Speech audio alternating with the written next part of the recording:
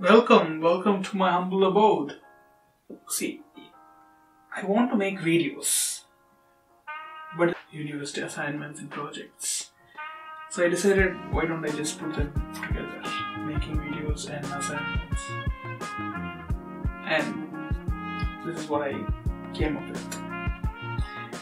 This is dog shit video quality, god damn.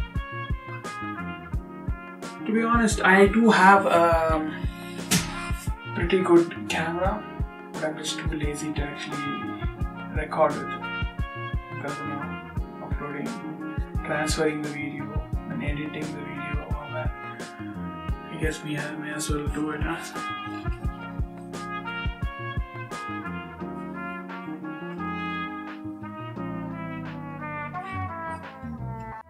Okay, well, there you go.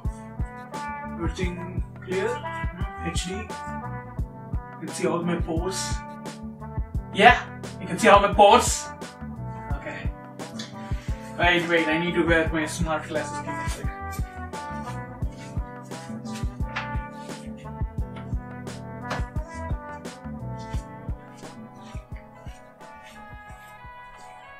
There we go. Okay. Now we are the project we're going to be making a video on is mbed. It's called mbed, yeah. And this thing here, right here, can you see it? Yeah, can you see it? Yes, can you see it? Can? Okay, good. This thing is like an overpowered anime protagonist, yeah. It has everything in it. LCD screen, potentiometer, Ethernet port, USB. Name it, it's that. Yeah? You name it, it's a speaker, or it's that. Only that. It's just so packed with all this stuff, very tiny stuff. Man, we're going to code into this. So the assignment has said these things that we need to make a code with a few topics in it, or else we fail. Which is classes, inheritance, and polymorphism. I'll give a very brief description of this topics, but you see, I don't have a whiteboard, so I'll be using my this, what do you call this? I don't know what you call this and okay now, but I need something to point to it. Give me a second.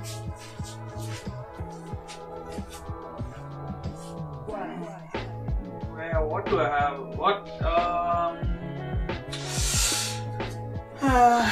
This will do. This will do.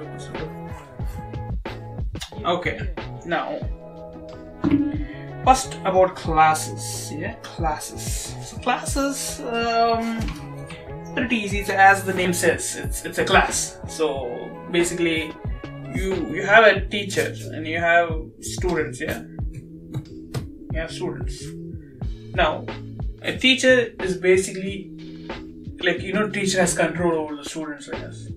So, what do you say? So, the teacher can control the students. So, like, the students are the variables inside the class and the teacher is like the object. So, object can get anything inside the class, any variables inside the class. And you have different type of students. Yeah, there's like the public, private, and protected, I guess. Private is basically either the very rich children in the class or the mentally challenged. Public is like us peons, peasants in the class, all common people. I don't know about protected, just dumb average children, very dumb. Like they are the jocks who are mentally challenged, but they still have some use to the class. So that's a class. So you have a lot of classes and you have a teacher. And if you go shooting these children and students, that's called a school shooting, which is illegal.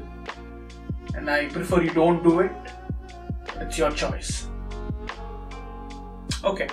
Next, we move on to inheritance. Inheritance, the same as the name says. Inheritance. So, you have stick fucker. You have mother, you have father, Then, so see, father, very brilliant. Little not very social though. Very brilliant, very handsome. Mother, very social, very beautiful. Little academically not good. But what can we say? You know, very creative. Then you have offspring, a mix of dumb,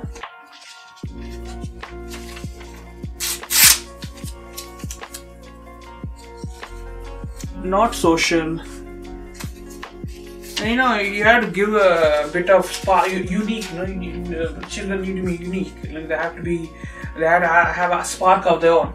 And as you know, everybody's is just ugly. So that is inherited. It's basically the same with programming as well.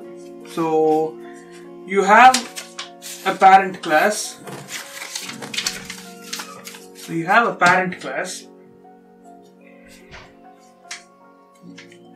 Then you have a child class.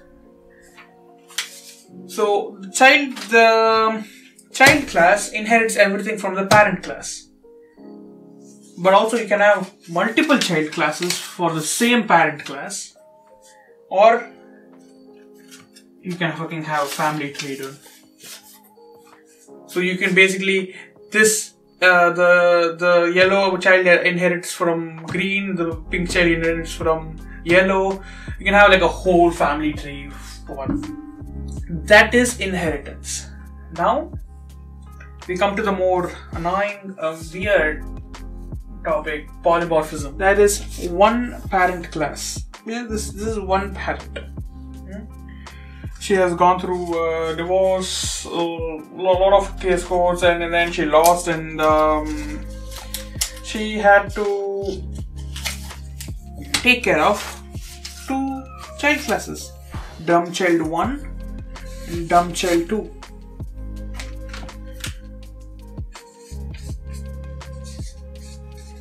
Yeah. So these two child classes inherit from the parent class. This is dumb child 1 and dumb child 2. Yeah.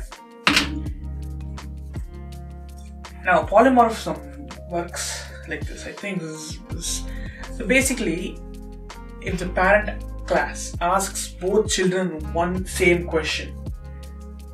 So what's 1 plus 1? The parent class asks. Dumb child 1 answers 3 and dumb child 2 answers 10. Both are wrong, but for the same question they have answered differently. Now in coding, it's basically it will be a same function and you just have different actions for the same function and you are overriding it in both classes. See, but with dumb children though, right? Now they never learn. You keep on telling them the exact same thing over and over again. You try to be patient with them, but no, they never learn. They never fucking learn. Fucking dumb children! This is how basically it went for the 4 weeks which I did the program. And I assure you, sleep was not an option. What follows is a brief construction montage. Playing games. Watching anime. Playing games. Coding. Depression. Playing. Coding. Depression. Coding. Depression. Depression. Code.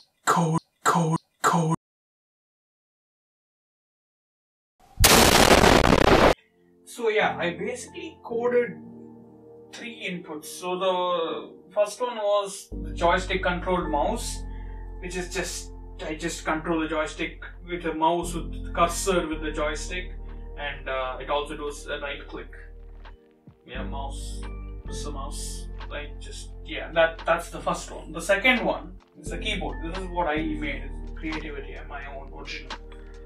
So I use this potentiometer knob here I split apart the the value given by it into 26. That's how many alphabets there are, right? 26, 24, 26.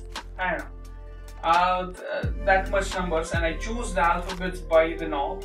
And if I click the joystick, and I can type it out in the screen. Yes. And the third one I got lazy, yeah, so I just made a frequency sweeper. You know, the one when you do audio tests, you hear the yeah, that one basically. Yeah, but by any means the code is not optimized or efficient, because you know, the keyboard input. Yeah, I needed to do for all the people who know coding out there, I needed to do a loop or iteration for 26 times. Yes. So normally anybody sane would do it with a for loop. Yeah. No, I did it with an if-else loop 26 times. I just copy pasted it 26 times in a row. So I just had like a 800 line code. Later that same evening. Welcome back to the shitty webcam. Okay, now we'll be test. What is better than to test a joystick mouse than an FPS game?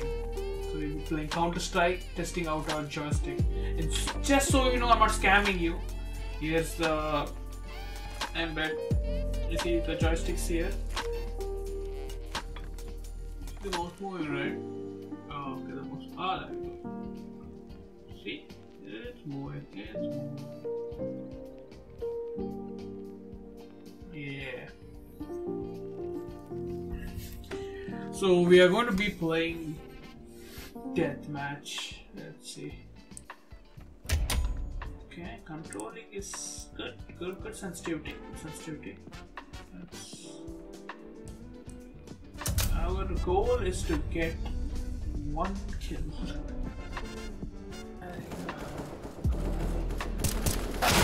No!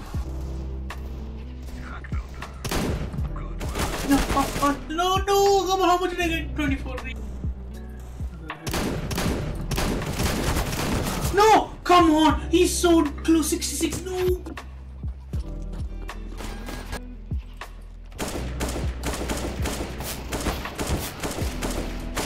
No! Oh no! Why did you take a kill, man?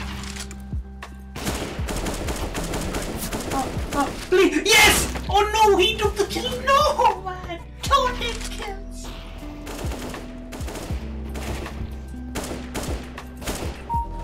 Oh! Oh! Yes! Let's go! Let's go! 1 kill is all we need, boys. 1 kill is all we need. Okay, now for the second test is the keyboard. So, notepad, yeah. Just let's go notepad. Let's type something.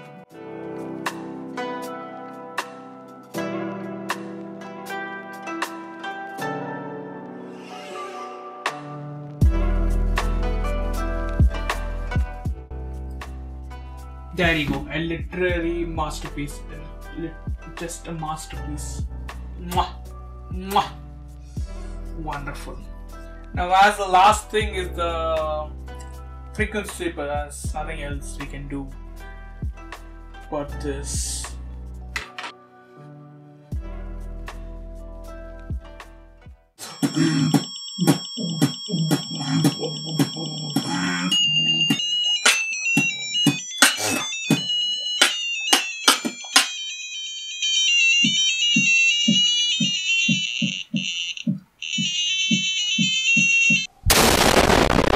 This will do.